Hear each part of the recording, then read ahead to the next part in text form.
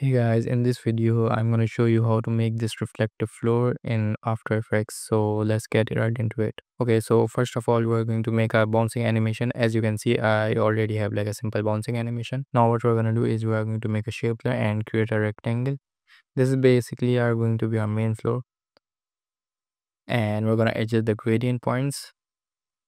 Now what we're going to do is we are going to change the stroke to around white color because we want a small boundary, and we're going to change the gradient color to something dark so we can see our reflection. The color doesn't matter, you can choose whatever color you want, just make sure it is dark.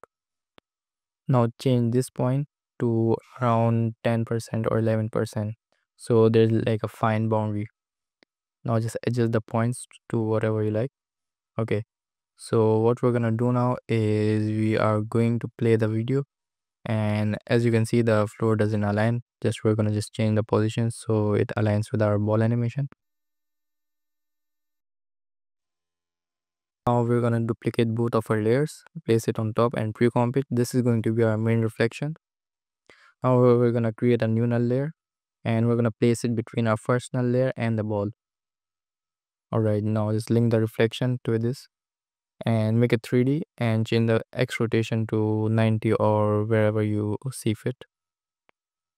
Alright, so as you can see, this is good. Okay, now we're gonna go inside the comp and we are going to create a rectangle mask. This is just to make the reflection very diffuse if you really don't want sharp reflection. Alright, so just feather it.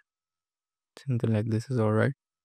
Okay, so as you can see, we have our simple reflection, but this can be much better. We're gonna add some effects to it. The first effect is going to be Gaussian blur, and just adjust the settings.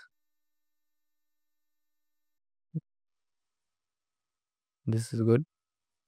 Alright, so we're gonna add another blur, which is fast box blur, and just adjust the radius.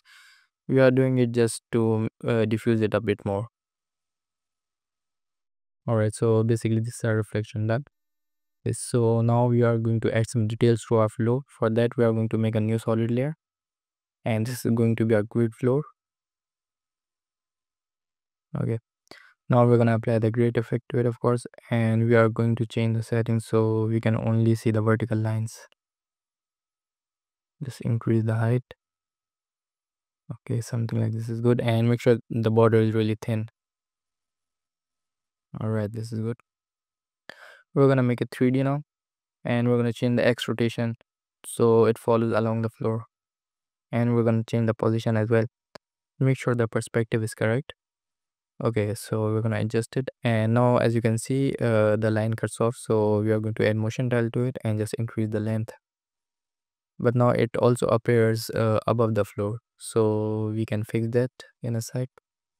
Alright, so we are going to duplicate our floor layer, and we are going to apply fill to it, and we are just going to matte it.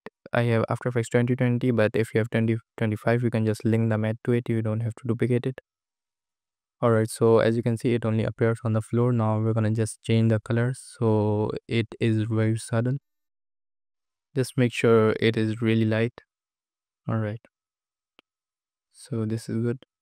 Okay, now we're just gonna animate the position in the direction of the movement of the ball. Completely simple, just put 2 keyframes and adjust the speed of it.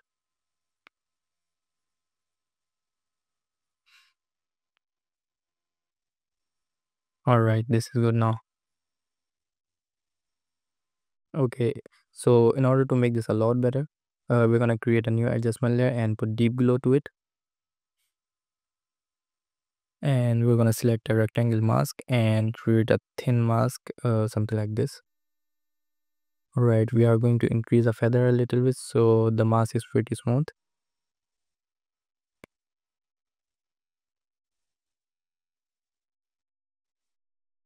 And as you can see the floor is glowing now. Now we don't want the mask to be really thick, we want to make it really thin. Alright, so this is good. Now just increase the exposure of the deep glow. We are doing this so the ball only glows when it touches the floor, as you can see.